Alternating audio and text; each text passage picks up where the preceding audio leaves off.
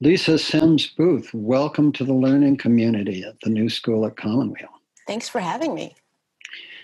We often start with a poem or a song, and I know you're a member of your church choir. I wondered if you would start us off with a song this morning. I would be happy to. This is something that we sing, and I sing often myself. Just a song to sort of get me centered, and hopefully it'll sort of be a grounding for us all here today. So we'll give it a few bars here. Okay. Welcome, Holy Spirit. Be here with your presence. Fill us with your power. Live inside of me. Welcome, Holy Spirit. Be here with your presence. Fill us with your power. Live inside of me. That's so beautiful.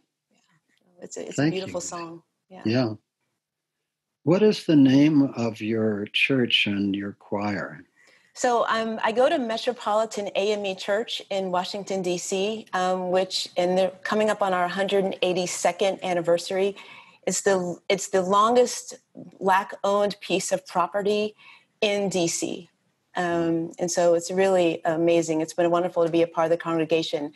And I sing in, my husband is like, oh, can't believe you're going to say this, but I sing in 3 choirs. Really? But the main one is called the United Voices.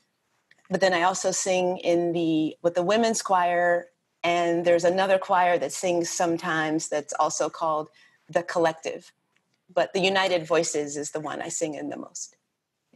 How many people are in that? Oh, I think we're about 30-ish, 30, 35. You can kind of ebb and flow. Yeah. And do you practice as well as sing on Sundays? Yes, we practice at least twice a week. Typically, previously, we were practicing at least twice a week, and then we sang at least 4 Sundays a month. We try to rotate choirs so there's a bit of a break, but at minimum 3 Sundays a month I was singing. Wow. Yeah. And so what are you all doing with the choir during the COVID time? Well, we are still having choir rehearsal virtually, which has been wonderful because we all miss each other. When you spend that much time together, the choir is like my other family. And so I miss them all terribly, but we've been getting together virtually. You can't sing together virtually because of the delay. And so we sing on mute together, but it is the highlight of my week when we get together. And we are starting to do some video recording songs that we'll be able to put together as the choir. So we're working on those now. I'll look into this for you, but a friend of mine who's a musician says that they have an app that enables musicians to play together. Do you know about that? I have heard some people talking about that. And I know my choir director has been talking to some of his other musician friends too, and they're trying to figure that out. Seems like a critical thing to be able to not only rehearse together, but also to just join and worship together, in the church that way. But I have to say, even just seeing each other in little boxes singing together is just like I said, it brings me so much joy. Yeah. Well, Lisa, you are the executive director of Smith Center for Healing and the Arts in Washington, D.C. And I just want to introduce the history of it a little bit. One day, I guess about 25, 27 years ago, a woman named Barbara Smith Coleman called from Washington, D.C., and she, her brother had developed cancer, and she had taken him to a center in Bristol, England, called the Bristol Cancer Help Center. And the Bristol Cancer Help Center was a model for us when I was developing the Commonweal Cancer Help Program about 36 years ago. And so Barbara's brother ultimately died, but she was so profoundly changed by the experience of going to the Bristol Cancer Help Center that she began to look around to see who was doing something similar in the United States, and she found Commonweal.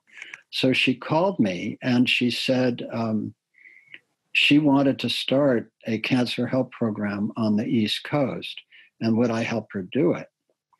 And at that point, I was just overwhelmed with work at Commonweal. I told her I couldn't do it then, but that we could start a healing arts program together, that we would do weekend healing arts retreats.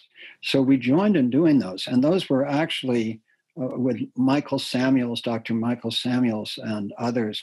Those were among the first healing arts events that anybody had known about in recent years.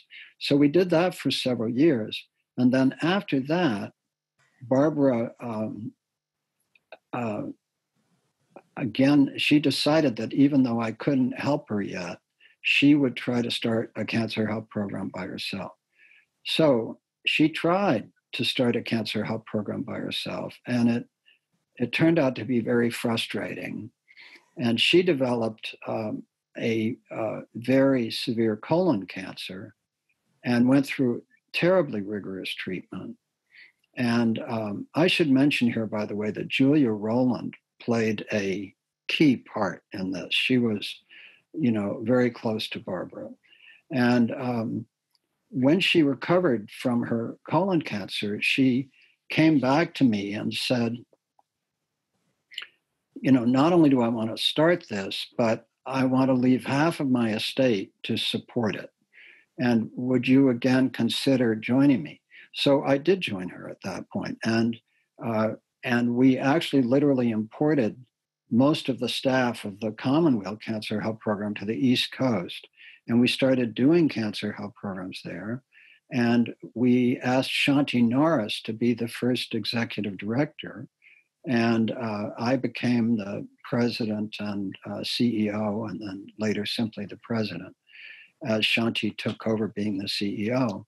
And so we created Smith Center for Healing in the Arts, and I served on the board for, I think, close to 18 years. So that's a little bit of the story. Then a wonderful woman that Jennifer Byers, became the executive director after Shanti left. And Shanti did a brilliant job. Jennifer also did a brilliant job.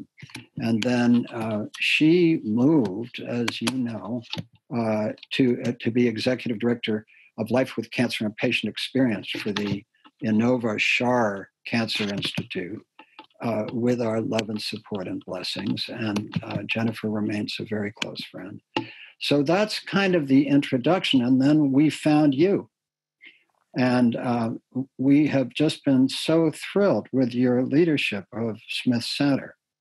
So I just wanted to kind of bring the whole context of this, because this isn't like a passing relationship. This is, a lineage that starts with Barbara and her husband, Webb, and then Shanti, and Julia was such a part of it. And then Julia joined us in a senior role at Smith Center.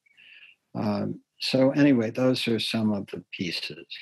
So what I want to ask you is, how did you come to Smith Center? Tell us about that. Yeah, it's I think I've shared this with you in my chat during my interview process. I don't know I think Smith Center in a way found me, but I found Smith Center as well. It goes back a couple of years. I had been working at an organization called FasterCures, which is a center of the Milken Institute that was focused on getting to barriers in getting to cures for diseases faster, and what could we do? And I've been working in a lot in advocacy, patient advocacy, and really the patient voice. And I saw the announcement for Smith Center on a Facebook post that a friend had posted. And this was back when Shanti was leaving. And so at that time, it was like, well, that's now 4 years ago, perhaps 5.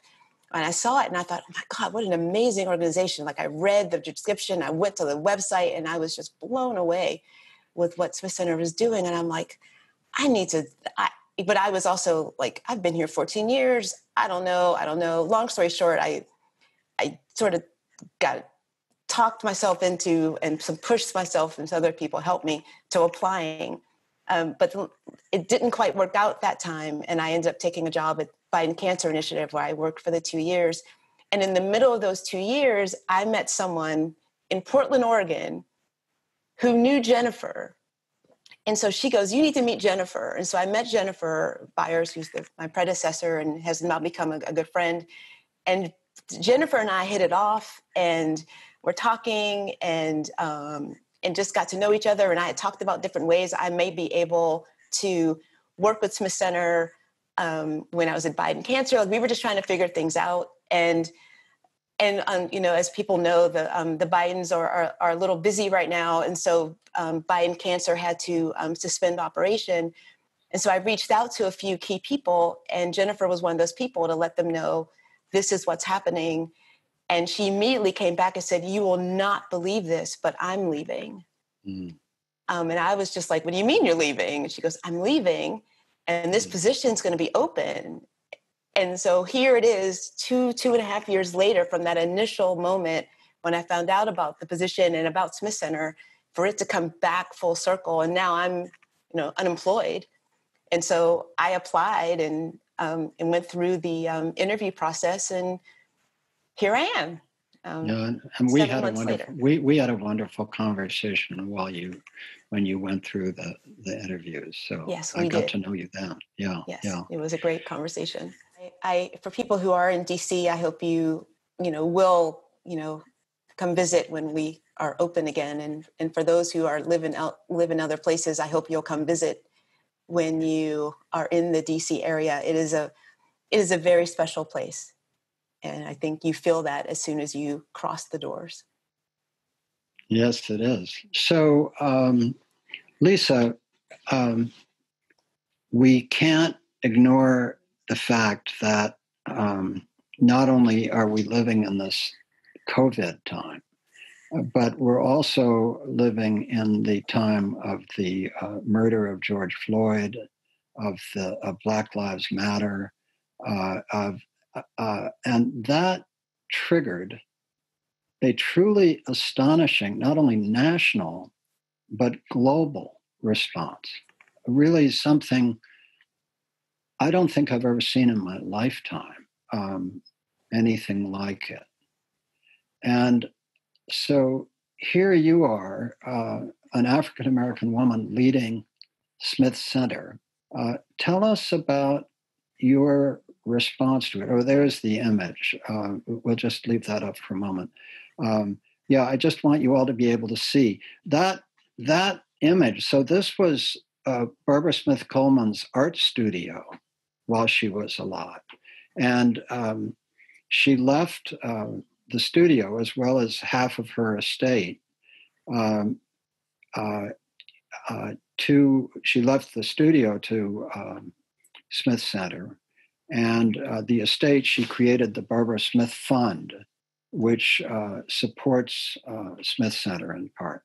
But it's really an incredibly beautiful building, and Shanti Norris led a development drive that completely transformed the building. So it's an exquisitely beautiful place in a beautiful part of Washington, very close to DuPont Circle. So I just wanted you all to be able to see it. So as I was saying, Lisa,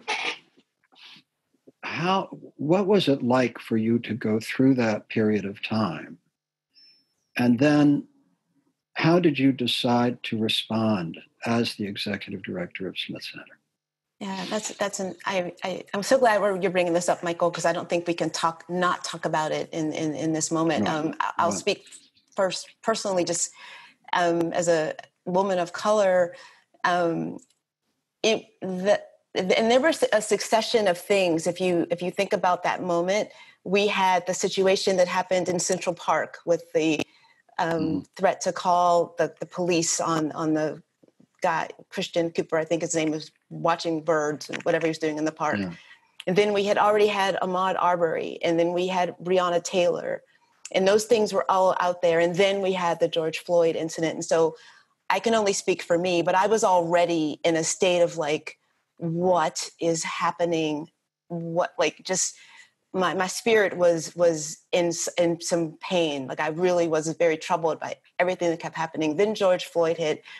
And I don't typically watch those videos, and I actually really fully haven't seen all of it, but I've seen enough of it that that one broke my heart. I will be honest. I haven't been that despondent over seeing something in a long time.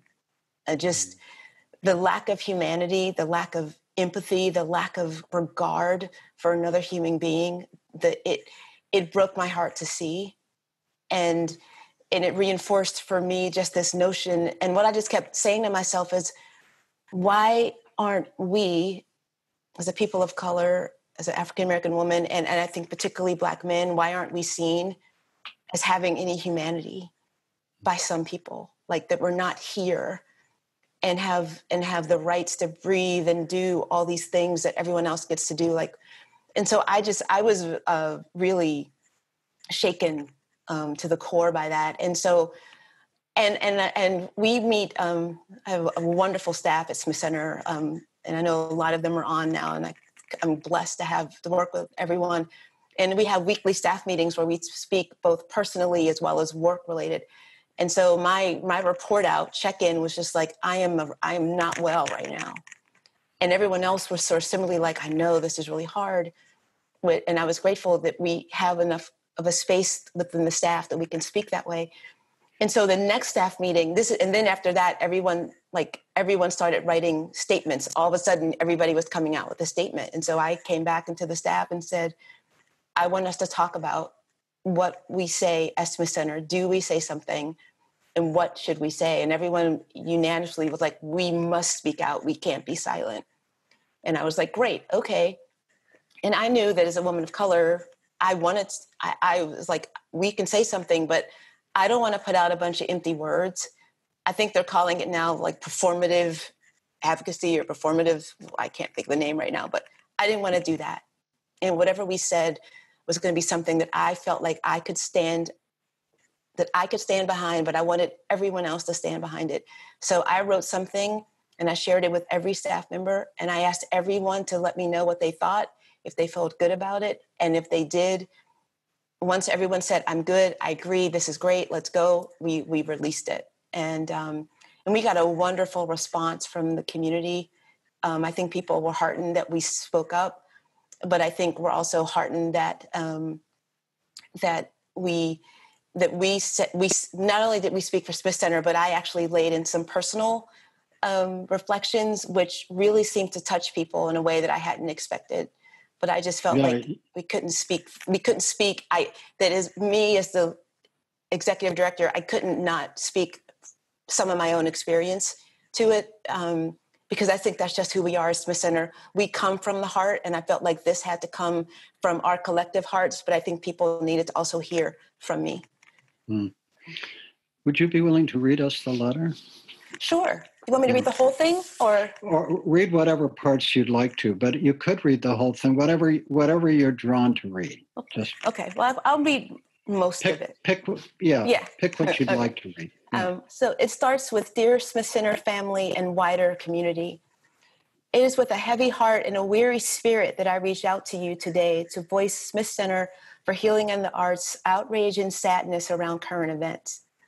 Over the past few weeks, we've had an influx of painful information and images from the impact of COVID-19 on our communities of color and the senseless deaths of Ahmaud Arbery, Breonna Taylor, and George Floyd. Sadly, these are not isolated incidents, but only the most recent examples that bring to light the relentless and devastating impact of institutional and systemic racism across the country. Smith Center for Healing and the Arts, an organization devoted to helping people dealing with cancer and chronic illness, condemns these actions, and we add our voices to those across the country saying enough is enough. I can't think of a better community of people than ours, a community focused on love and support, living through difficulty and adversity, and using art, music, and so many other wonderful tools for healing and peace to help at this time. I wrestled with saying anything about my personal experiences, which seem so trivial when others have lost their lives, but it's the daily brushes with racism that tear away at the soul. I'm that little girl that heard repeatedly that I had to work twice as hard at everything because of the color of my skin. I'm that worried wife when my husband is out at night and I hold my breath until the garage door opens. And I'm that shopper who's been followed around stores but never asked if I need help. This is just how it is when you're African American, and that, along with the senseless loss of any more lives, must end. And then I say, I'm so proud to be the executive director at Smith Center and work with an amazing team of people. We are committed to being part of the solution and not part of the problem. We don't have all the answers, but we're here and we stand at the ready to be a community partner and ally to help bring change in DC. I leave you with the words of one of my favorite songs written by the legendary Dr. Bernice Johnson Reagan and sung by Sweet Honey in the Rock. And the song is Ella's song, dedicated to one of my sheroes, Ella Baker. We who believe in freedom cannot rest. We who believe in freedom cannot rest until it comes. And then we end it with take gentle care and let's get to work. And it's signed by Thank you. That's so beautiful. Let's just go into silence for a minute and just absorb that and just sit with it.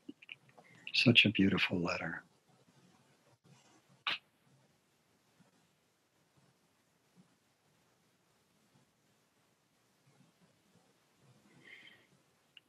Peace, peace.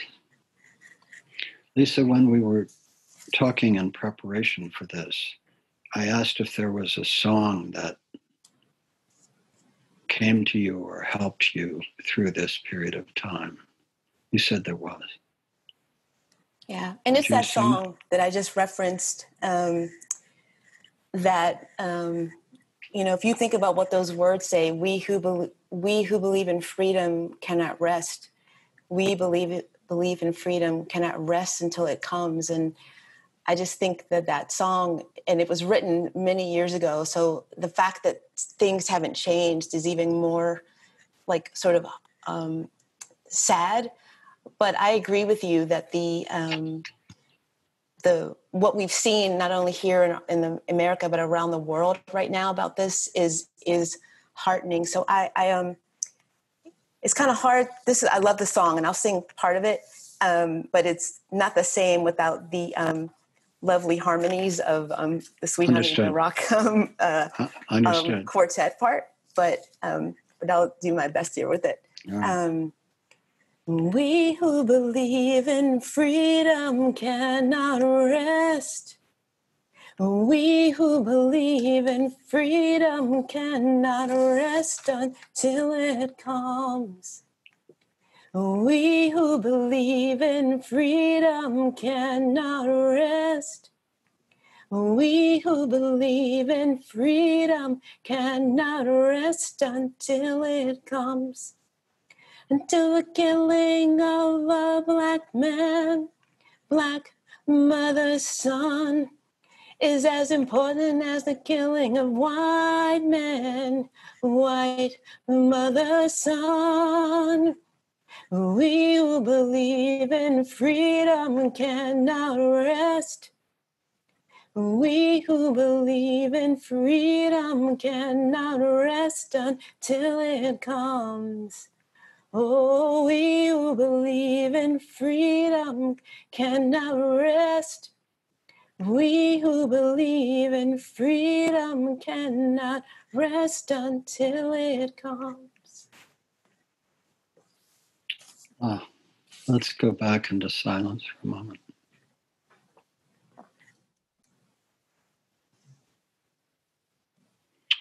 Lisa, it's so amazing. I did a conversation with Erwin Keller, a rabbi, and he sang during the conversation. And I did another one with Diana Lindsay, who started Healing Circles Langley and Healing Circles Global, and she sang. And sometimes I sing, though I'm not a good singer. But there's something about the way in which poetry or song drop us into a place within ourselves that is so much harder to access with words alone, And I think of it as dropping us into soul. That's my experience of it, that, my sort of map of the human psyche is that we all have personalities that we develop in the course of our lifetimes, but behind the personality is a soul. And the soul is our true being. And really the work of the second half of life is to rediscover the soul that shined so purely when we were born and when we were babies before we developed this construct of a personality. And then we become identified with the personality, but behind the personality, yearning to be seen and yearning to be the source from which we live rather than living from the personality is the soul. And there is something about poetry and song that enable us to drop into that space. And each time you have sung for us, it drops me into that place. Oh, I think that's so right, Michael. And as I said, the period during that time with George Floyd, I was really, and just deeply felt that. I'm a very empathic person too. So I think I was feeling not only my pain, but I was feeling a lot of other people's pain. It's just kind of how I am. And it was listening to music. I also didn't do some of my normal self-care things that week. And I was watching way too much TV. But that following week, I just immersed myself in music. You're absolutely right. Mm-hmm. I just immersed myself in music, which is sort of my normal practice, but I gotten out of it. And I could feel my spirit renew. I could feel that. And that's, that it takes me right back there. So when I'm having a day like that, I go right to music. And I think others I know who are artists and and I think that's why what we do at Smith Center and you're, that's why the arts in this is so important, because it takes us to that soul place. It takes us to that sacredness and within us. And I know sometimes we're all afraid to tap that part of us, but it's there and it's so important. And I'm so glad you mentioned the arts more broadly, because that's where Barbara was. Barbara was an artist and a painter and a sculptor. I have one of her sculptings in the room with me. When she was very close to death, I went to visit her, and she told me to pick one of her sculptings, and I remember her with it forever. Barbara for me was really like a sister. We had a really, really deep connection and relationship, and she was a very extraordinary woman who lived with a great deal of pain, physical and psychological pain, and her ability but she was also profoundly mystical. In fact, one of the things she always said was that one of her hopes for me was that I would discover the truth that the soul survives death. She said, because she knew it, and she always hoped that I would come to know it. And I have to say, I think I've kind of come to know it. I don't know it for a fact, but 36 years of doing the Cancer Help Program, I've had way too many experiences of connections and visits from those who have departed. that I really can't deny my experiential sense of that. Do you believe the soul survives death? Absolutely. Yeah. I absolutely do. Yeah. Do you believe it or do you know it? I both. I think I definitely believe it, and I know that. I think we talked about this during my interview, and many of my friends are on, so they know this too. But I've lost all I could say my three parents. I've lost all three parents and several other. My father died when I was 19. My mom died almost 10 years ago from ovarian cancer, and my stepfather passed away coming up on 3 years ago. And but I know they're all still with me, and I feel that in a real way. And so I do believe that they're all still here. And when you mentioned getting visits, I know that there are certain moments where I'm like, okay, Mom, I got it. Like something happens, and I know that was her, like saying something to me, or maybe it'll come out of so I absolutely believe that. And I think in certain moments I can feel their presence, in certain moments. So I do believe that. What was your mom like? Oh my gosh. She was the best. My mom was the nicest human being I have ever met. My parents both were born in Kentucky. She was just this really sweet Southern woman. She had this spirit about her, and she just was the kindest person, really loving. And we certainly had our moments. I won't get into my teenage years. Ooh, boy. But anyway, but I'm really grateful that we had a wonderful relationship, and she taught me so much, and she was my biggest cheerleader.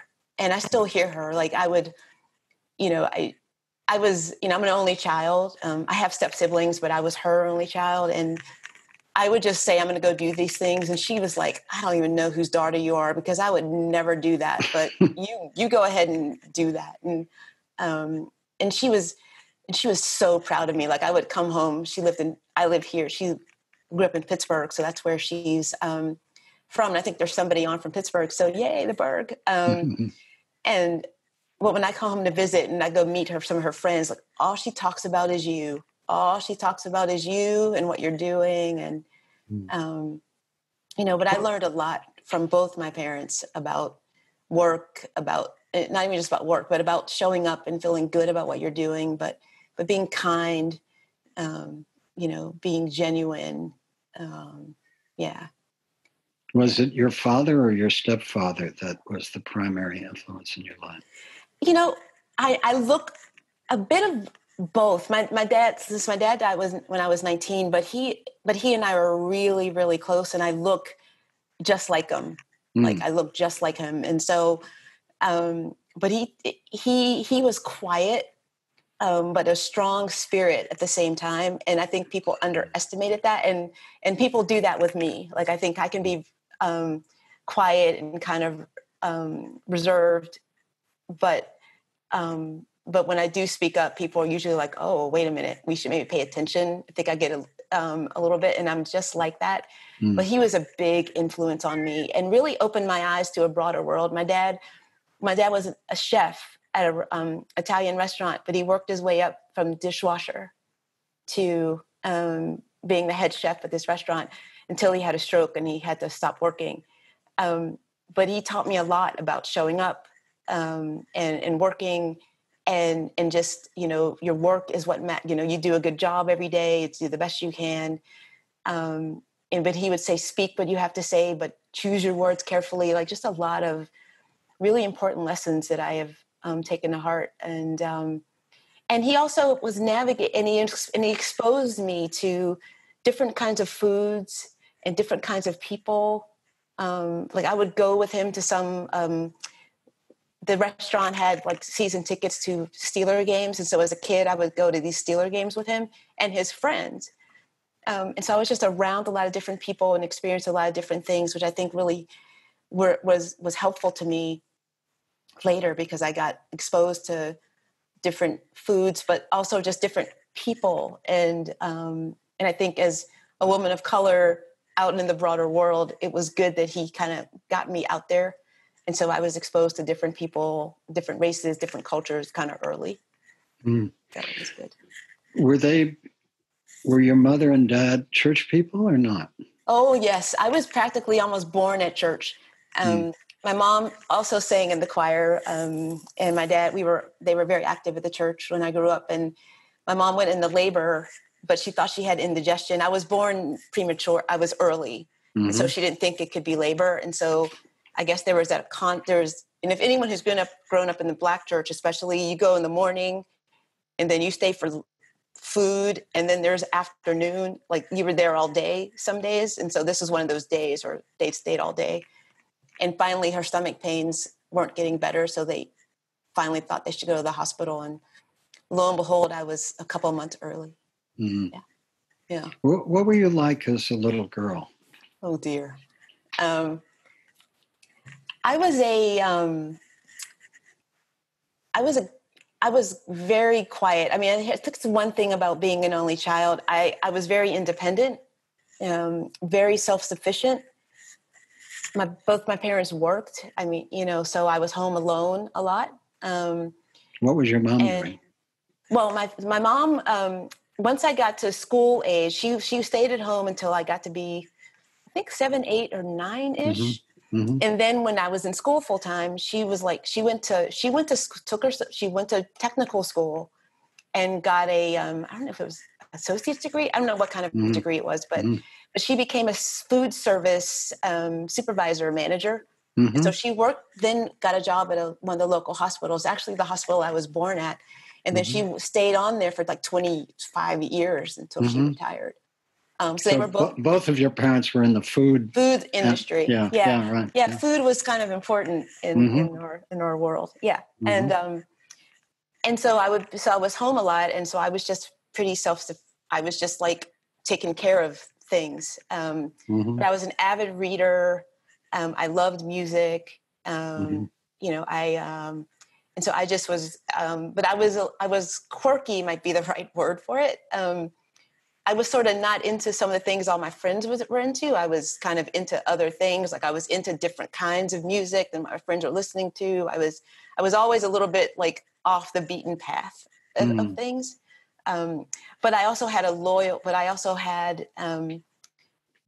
group of friends. I was definitely not, one of the popular kids. I was kind of one of the, like, I don't want to say outcast kids, but you know how there are things when you grow up, and there are people, there are like different sectors or whatever. And but I had a crew of friends. But I was into sports. I'm not an athlete by any means, but I loved sports. I was into politics. Like I was just into all these things that maybe seemed a little more adult. And I think that's partly because I was an only child. You froze. Your image froze. That could be me.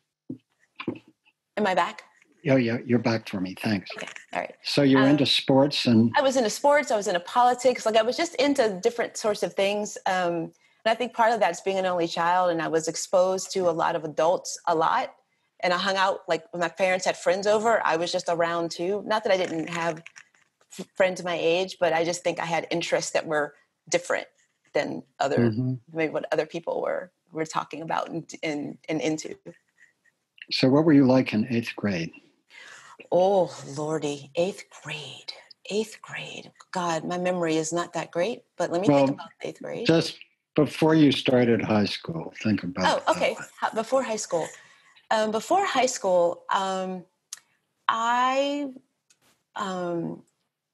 I grew up in the 80s, right? So I was definitely into music but all the new wave, like all this music from England, like I was totally obsessed with anything that was going on in London. Like I was obsessed with the English and the music over there and all that stuff. And but I was also really interested in journalism and communication. So I was involved in my school paper. Like I really wanted to pursue that kind of work. So I was very curious, and and so I was writing a lot. I definitely have more of a creative bent. And so I was writing and doing a lot of things like that at that time. Yeah. And what about as a senior in high school or before? Senior year in high school was a weird year. My dad had a stroke my senior year. And I was thinking about colleges, and I really had dreams of leaving Pittsburgh and going away. And my mom definitely had other ideas about me leaving and going away. And then my dad got sick and had the stroke in the middle of it. And so it was a hard year. It was a hard year because I was still like, I want to go, and I got accepted at a school where I actually ended up going to Michigan State up in East Lansing, but there was a lot of like, maybe I shouldn't do this because Dad's not well, and there was a whole lot of angst that year about that decision. But you did go there. Ultimately, I did go there. Yeah, my mom was like not pleased with the idea, but my dad, my dad to be my guy, was like, if this is where she wants to go and she got accepted, she should go. And so, yeah. And so what were you like your last year of college? Oh my goodness. The last year of college, I was really, college ended and it was like, well, what do you do now? Like, I know you're supposed to get a job and do all these things, but it was sort of like, but no one really tells you, I shouldn't say no one tells you how to do it, because I think they do. Like, you can get your resume together and you go on these interviews and do all these things. But I was also trying to break into, I majored in communications and I really wanted to work in TV. And it was like, how do you do that? But I had done all these internships. And so I had actual experience and things I could show, but I was definitely not clear about how this was all going to work. And I moved back to Pittsburgh, and I definitely, after being gone for almost 4 years, like I didn't really, it was like, how am I going to do this here? And so I was excited yet fearful at the same time, because I just didn't know how things were going to work and what was going to happen. And I was just so ecstatic to actually graduate. And it was hard. I mean, after my dad died my sophomore year. And so, and I thought then, okay, I'm packing up, I'm coming back home, or I'm going to come back closer, because it's expensive to go to school out of state. But my mom was like, no, you already got 2 years in, like, we'll make this work. And again, my mom, like, of course, like always, like, we will make this work. We're going to do what we can. We're going to make this work. And so but that meant I took out some additional loans. I was already working. I started working a little more at my job and to make some of the financials work, and we figured it out. But yeah. So clearly from your description, you had two parents who were really committed to your becoming who you wanted to be. Yeah. And you were really committed to doing the work in every way, shape, and form that you could. I think I had two parents that just showed me every day, like they valued I grew up, Pittsburgh is a working class, that's not even the right word. Pittsburgh is a city of people who they show up and they do what they're going to do. Like, it's one thing you learn there is, like, you work, you do a good job, you have a lot of fun, you root for the Steelers, the Pirates, and the Penguins, of course, or otherwise, you're not a Pittsburgher at all. Right.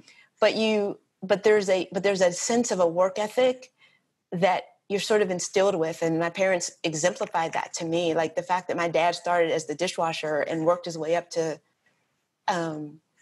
the head chef, just showed me, like, things are possible. My mom going back to school and working for years at a job that she loved, and she helped train other people. Like, that was just really instilled in me, that if you show up and do a good job, do your job as that you will be, that speaks for you. You don't have to say a lot of things and have billboard signs about yourself. Just let your work speak for you. And that's really what I try to do every day. Is like, I'm pretty shy. Like, you asking me to do this is even like, what? Like, but, I've just tried to let me and my work speak for me, or just, if that makes sense. Yeah. You mentioned Pittsburgh being a working class town, and I just have, for all my life, I've had such resonance to whatever you want to call working class people. It's not that that's how I grew up, but for some karmic reason, I've just always had such respect and, I don't know, deep gratitude. I mean, it almost brings tears to my eyes, but just such a deep resonance for what you're describing your parents were like and what Pittsburgh is like, and so anyway, what you're saying moves me a lot, just because, I don't know, I just born with that resonance, Yeah. born with that resonance. So I want to ask you about your experience of whatever you call God or the divine in your life. You've been a church person a lot of your life, I guess. But how does the experience of whatever you pray to or worship, whatever you call it, how does it touch your life? That's a really good question. I think you can be a church person and not have any connection whatsoever to that spirit, higher power, God, whatever you want to call it. And I will admit that for many years I was that person. I was there every Sunday, and I'm dependable, and I'm like sitting there in my pew, and I'm reading my stuff, and there wasn't that connection, which I knew I wanted. I saw it in other people, and I was like, I don't quite know, what to do here. And I realized that I think some of it is that for me, it was that like reliance on self-sufficiency, and that some of it's an only child thing, that I was still kind of like, I'm going to figure this out. I'm going to really do it. And then I would pray for like, help me, but it wasn't until I kind of really realized that like, I really need help, and I don't have any peace. And so I'm really going to just really lean into and surrender to this God or this power. And when I started really doing that and really admitting that I don't even know what I'm trying to do, so I'm just going to wait and let you show me. And that's when things started to change for me. And I get this real deep connection, to have a spiritual practice around meditation and quiet time and real prayer that's just more earnest from the heart. Like, I think for me, it was a mental thing instead of a heart thing. And when I finally started leading from the heart is when I started getting that connection and really, and for me, that's what started to have this piece of me that I feel is really more rooted and grounded in that. And so I think now I can really lead from that place. And that's really where I lead most things from, and take great thought into decisions. And, even before this today, I was just like, please use me and help me be of service and help me speak from the heart with Michael today. And that's really what I lead with. And I think when I'm doing that, that taps into that spirit of that power. When did that change take place? Probably, I would say like some, maybe 10 or 15 years, about 20 years ago. I was just I had made some decisions that weren't really great. The work I was doing, I should put it that way. And I've worked for some amazingly people who are doing amazing things in the world. And I really started to let that work overtake me. And I just finally had to realize that I needed to try to take myself back. I needed to try to, like, I was losing myself, and that the work had become more important than everything else. And it's wonderful to be mission led. And I feel that way about the work we do at Smith Center. And I'm sure you feel that way as well. But there's a way where but I was losing me in there in the process. And so started to have to say, like, wait a minute, and made some changes, sort of made a career change, like realized that the politics, some of the things I was doing just wasn't where I needed to be. And then God just really led me through this other path. And I think this is really this work that started when I got the job at FasterCures and then Biden Cancer, now here. This is really my soul's work. And I think that really helped. But I think all those other things I did prepared me so well for this work. So nothing happens by accident. And how do you experience, like you've surrendered to this power, God, the divine, whatever, and you've asked for help. How do you experience it in your daily life or in your weekly or monthly life? Like, what kind of, what's it like? What's the feeling, or how does it work that you experience that? You know, it's, I don't know about other people, but when I'm not doing something that's kind of in alignment or an agreement, my body tells me that. Mm-hmm. I feel discomfort. Mm-hmm. I feel my stomach is in a knot, or I have this tension in my body. Mm-hmm. And when that happens, I'm often like, what's going on? What's happening?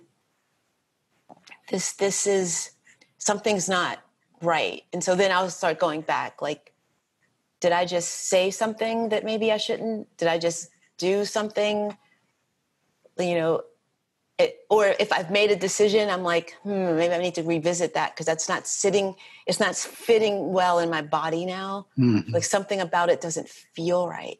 And so that's kind of how it plays out for me. Mm-hmm. Mm-hmm. And so in my daily life, if I have a decision to make, or just like I'm sort of constantly in this, guidance would be appreciated. Like, mm-hmm. I'm constantly sort of checking in and just like, does this feel right? Does this feel right? That doesn't feel right. I better sit with that some more. And I really try to just wait. Like, if I don't quite know what to do or what to say, I just wait. Because the guidance usually comes. Mm-hmm. And so and then when I do something that's not the thing I should say or do, like I know pretty quickly. Mm-hmm. Yeah. Oh, beautiful. So what's it been like taking on Smith Center? You're how many months into it now? It's about to be 7, or is it 8? Wait, 7, 8. Yeah, one of those. Yeah. Mm-hmm. Yeah. 7 or 8 months in. You didn't expect to be leading Smith Center through COVID and through Black Lives Matter and yay me, right? Yeah. Right. Yeah. Yeah. So what's it been like? Oh my gosh, it's been amazing. It's as I said before, the team of people at Smith Center, and a lot of them are on, Julia and Allie and Kirsten and Michelle and Carla and Lindsay and Tammy and Laura, like just, I think I got everybody. Joanna, if I missed you, I'm sorry. And just, it's an amazing group of people, and they have been so welcoming. And of course the board has been awesome. And I know, many of the board members as well. And, any new job is like drinking from the fire hose. And so, so the fire hose was on. And I will say that Smith Center has the most amazing onboarding system I have ever experienced. And I've been in many jobs in many places, and I have never been onboarded in the way I was here.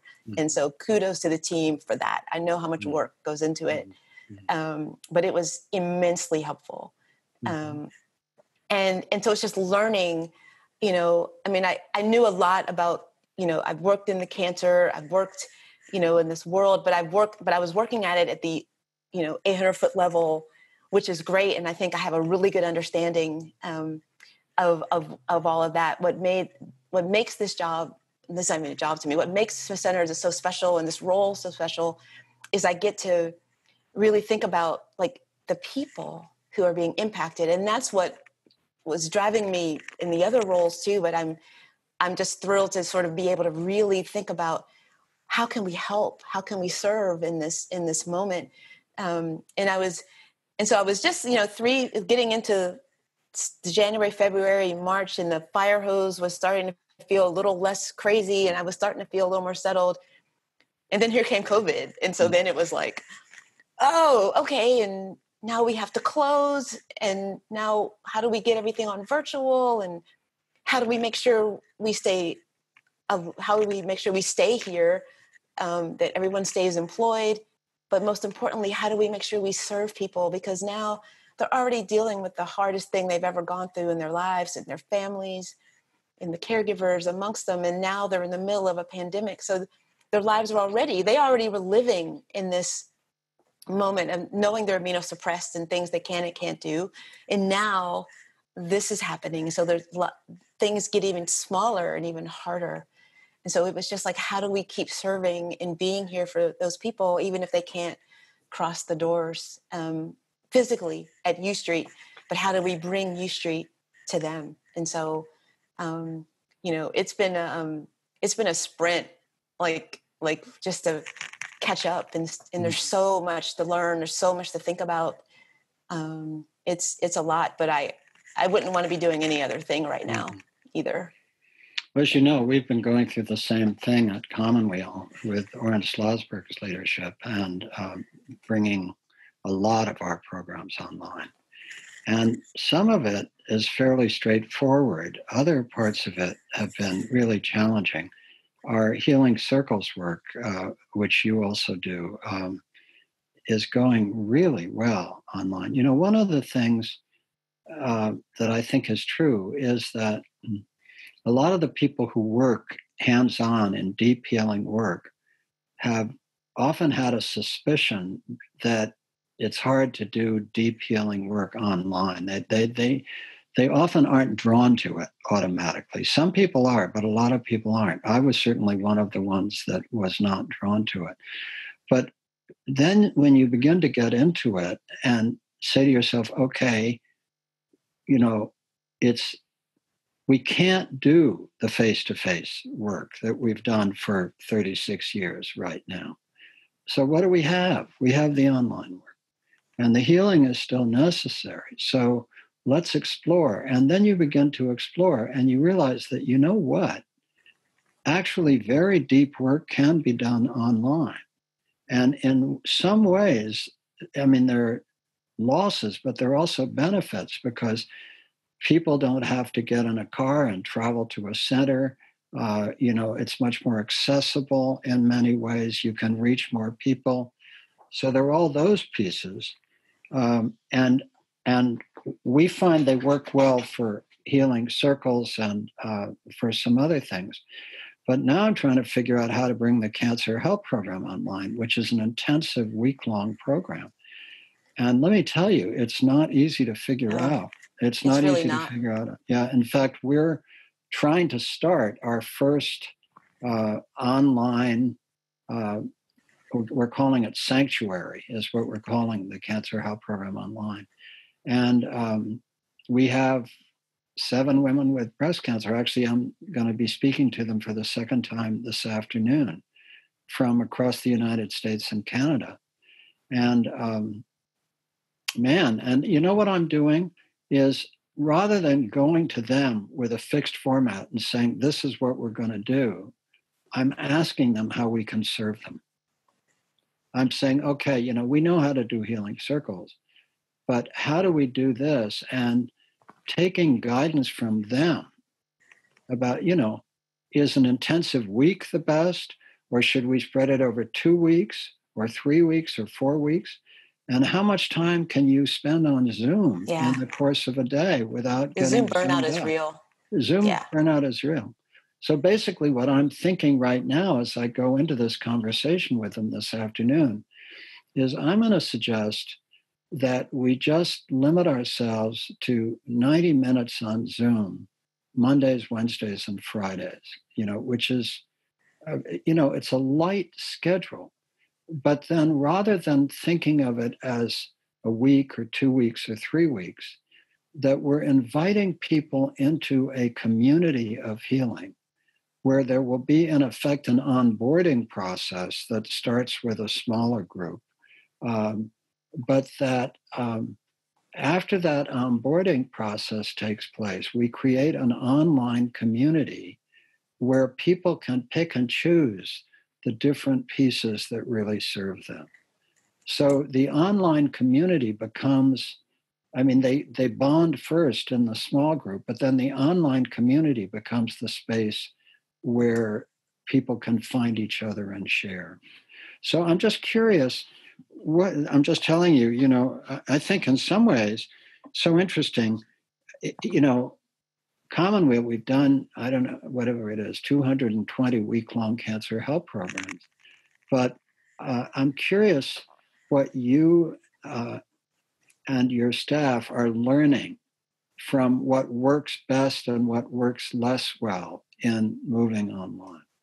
Yeah, we've definitely are learning a lot, but we're also seeing some really positive responses. But I think you're absolutely right in going to them first and asking what they might need. And what we're seeing, at least with our community, is I think because there were some relationships that have been built with the staff. I think we're seeing that people kind of want more of that, and so we've actually created some new programming as ways to connect with people, which I think people are finding a nice way to do it. We have something called Kirsten and Carla started Tea and Conversation, which is like an hour every couple of Fridays. We get together with whoever wants to come on and hang out with us over tea if you want, or water, whatever you're drinking, and we just chat. Like there's no top, like we're just talking with any of our community want to come on with any of the staff,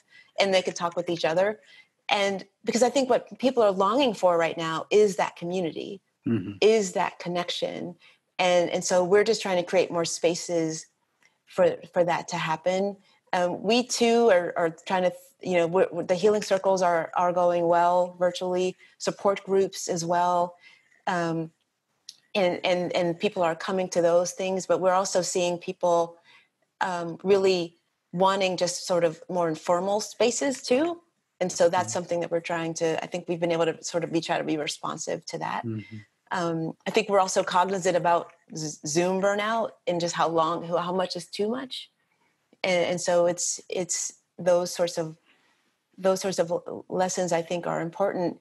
But I think the thing that what they've learned a lot is that you almost need to build extra time for connection after the sessions, because people don't want to get off the Zoom, because they want to stay on and chat, just like they would have stayed on at Smith Center afterward and talked, either to each other or to Carla or to Kirsten or Lindsay, like they would have still been there. And so I think there's that need to not end the connection, which we now know can happen virtually. I think we were all worried, it's not exactly the same, but it's definitely possible to build that. Yeah, there are things. When I talked to Janie Brown from Callanish, who has led the Cancer Help Program in Vancouver, British Columbia for well over 20 years and is really a genius in the work. And she talks about how what you have and what you don't have. So, you have the visual image and the voice. You don't have touch. You don't have taste. You don't have smell. As you've said, one person can sing, but you can't sing together, right? So there are all these things that you lose, right? Which are very much a part of it, being in the room together, the physical sensations, you've traveled some distance to be there because it means that much to you. So there are all those things that create investment and depth and, total sensory connection. And then you're in your home, cut off with from everything except the Zoom screen and the voices. But what are the things that are added, So what's added is that you can do this more often if you want. Your investment, the amount of time it takes to click on a URL and go to something is moments. And so if you're not zoomed out or stressed out and something really matters to you, it's easy to get there, And Yeah. And the other thing I've learned, both in personal Zoom calls or not just Zoom, I really feel that we should think about the fact that because people get Zoomed out, doesn't mean that they wouldn't want to be on a call, So the fact, or FaceTime, FaceTime is interesting to me because it's so much more intimate than Zoom is. And so it just seems to me that to explore all these different things. So for example, if you're doing a meditation thing, some people might just want to hear the teacher's voice and, not see. So I'm just thinking, how do we explore all of these different modalities and learn to blend them together? That's right. I think, I know that none of us, I think, would hope that COVID would happen and that we'd be in these situations, but I think there are so many I think there are going to be there are lessons that we're learning. And I think this is also, I know going virtual for us has opened the door for some people who from whatever reason couldn't join us, on U Street, now are participating. And some people that had relocated and missed Smith Center are reconnecting because they can now virtually. Mm-hmm. And so, whatever happens, that the other big decision right now is what happens, when do we reopen? And I'm sure you all are trying to figure all that stuff out too. But we know that the virtual aspects of our work are going to continue because it does fill a need for some people. And we want to continue to fill that need for those that can't come. So, yeah, but I think we do have to explore all the various realms of what technology brings us. And I think that there are some gifts and some losses, as you put it so well. Yeah. You have that beautiful roof garden, and you also have that external space in the middle of the building. Yes. And so given the growing amount of data that the virus can hang out in indoor air, it may well be that those outdoor places within Smith Center may turn out to be very valuable. Absolutely. Yeah, we're in it. We have a committee that's board and staff that's looking at like these issues. Oren is on it because he's one of our wonderful board members, and he's lending his expertise here too. And so we're looking at all options, and we actually have done a survey to the community to get their thoughts on what would mean for them to come back, and what are they thinking, how are they feeling, and as well as one for the staff, because I need to think about them too. It's not, we need to make a decision about our community, but we also have to make a decision about our staff. And so this is it's complicated to think through, and we have to think, but everyone's safety has to come first. But you're right. Yeah. Us having those outdoor spaces, it's going to be a godsend. Mm-hmm. And not only is it complicated with COVID and with the whole set of racial tensions, it's complicated with the fact that COVID, the racial question, and of course what's happened to the economy, which is completely devastating to people. But then we're going to move into a fall where, regardless of where you are in the political spectrum, it's going to be a very, very, very difficult period of time, the next 5 or 6 months. And who knows if it ends there. So we've moved into this new world, right? COVID isn't going to leave anytime soon. There's not going to be a vaccine available to everybody anytime soon. The medical treatments are getting better, thank God. They're learning more and more about, both how to reduce, the acute cases. I think what's still profoundly overlooked is integrative medical approaches to this, which Laura Pohl, who's on the Smith Center staff and the Commonwealth staff of Beyond Conventional Cancer Therapies, is really leading a lot of pulling all that information together. Yes.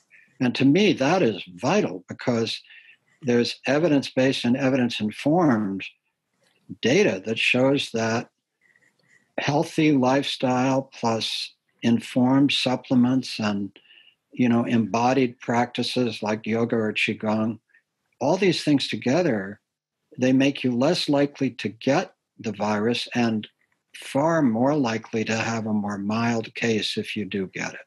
That's right. And to me, it's unbelievable and yet so typical of the United States and much of the world that all the focus is on what you can do medically or social distancing, wash your hands and stay away from crowds. And nobody talks about how you build this inner shield of strength, which, the United States has ignored this stuff for forever, right? And we're still ignoring it. Yeah, they're still ignoring it. Yeah.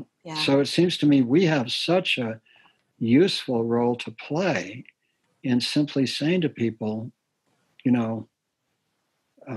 go to the Commonwealth website or bcct.ngo or whatever, and look up what you can do for yourself with COVID. That's right. One of the new things that we've started, I shouldn't say we, because it was really Kirsten and Carla, I'm going to give credit where credit is due on our team. They started a new newsletter that's going out to our community that's all about different resources and information. And a lot of it's around self-care right now and what you could be doing to strengthen your soul, strengthen your physical body, but also your inner core, your inner spirit, like all those sorts of resources. And I've been sharing to my broader friend community on social media and others, everything that we do. And I've had a lot of my friends start doing Smith Center yoga classes and other things because I've been talking to them about how important these things are, but I think people are starting to understand that there's more they could be doing to help themselves.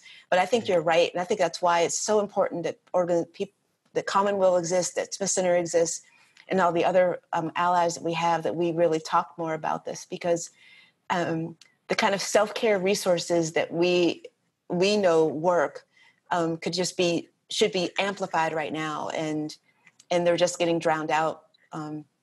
Right now, everything's getting drowned out by all the noise that exists, unfortunately. All the noise. And what's really interesting, people on both sides of the spectrum and in the middle are all depressed by it. It's not as if one side is depressed and the other is feeling good. Everybody's depressed by it. And so there's this level of anxiety, depression, so on and so forth. And guess what? Coming together in community and practicing meditation, yoga, qigong, doing healing circles, taking care of yourself, these things help. We're just living in this era, and it's not looking like it's going to let up anytime soon. So how do we strengthen our capacity to build healing community and create a network of, Oren works with a network of, I think it's 40 retreat centers, Oren Schlossberg, 40 retreat centers around the country. And so those retreat centers with Oren's leadership are asking these same questions.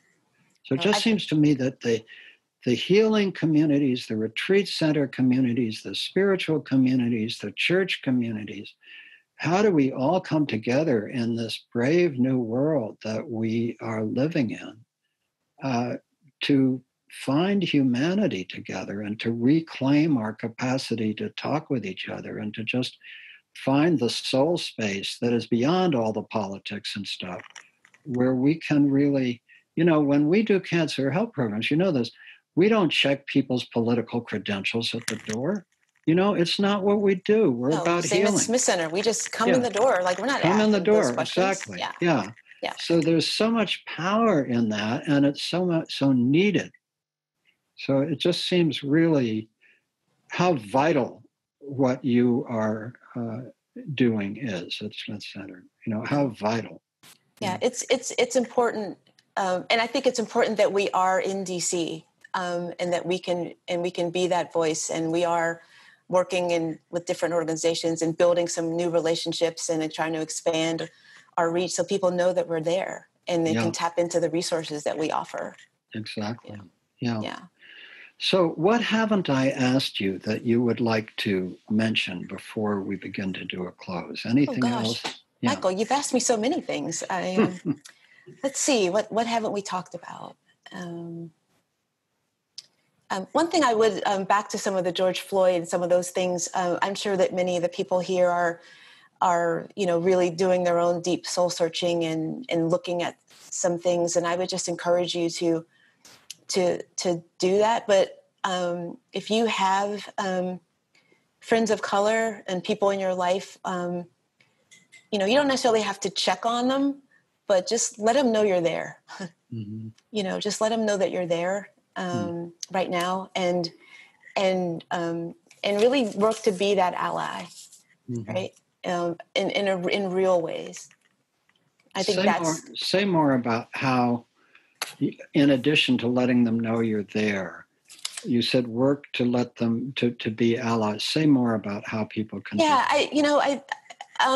because I think that right now, and this is what I think we're all sort of waiting to see. Like right now, it's everyone's really committed to it, but this is going to be a long haul process. Mm-hmm. I mean, these is 400 years of white supremacy and systemic racism. Like this is going to be a slow roll thing. But if you really want to do the work and you really want to be an ally, you're going to have to call things out when you see it. You're going to have to speak up and back people up when you see things happening. It's those little, it's those side conversations that happen where things are discussed that are maybe demeaning toward a person, and you just sit there and nod and don't speak up, even though you're uncomfortable. We need you to speak up. Like we need to call things out. We need to just. We can't keep not letting the light shine on it. That's why it's endured for so long. So I just encourage people to stay encouraged, and but we gotta fight the fight. Like we gotta keep up the work. So. Could you lead us out with a song? Yes, I can. I have one for you that I thought would be appropriate, and it was wonderful because you brought up the cancer program and that you're calling it Sanctuary, and it came to me yesterday that there's a lovely song about sanctuary, so I thought we could end with that. Lord, prepare me to be a sanctuary, pure and holy, tried and true, and with thanksgiving I'll be a living sanctuary for you. Lord, prepare me to be a sanctuary, pure and holy, tried and true, and with thanksgiving I'll be a living sanctuary for you.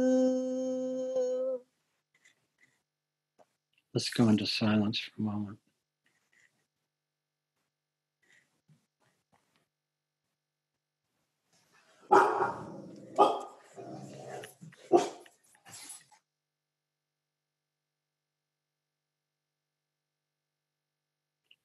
Lisa Sims Booth, Executive Director of Smith Center for Healing and the Arts.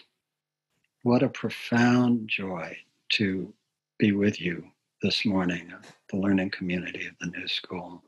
Michael, it was delightful to be here with you. And I'm so grateful. Kira has just put up the little link to making a donation for the learning community.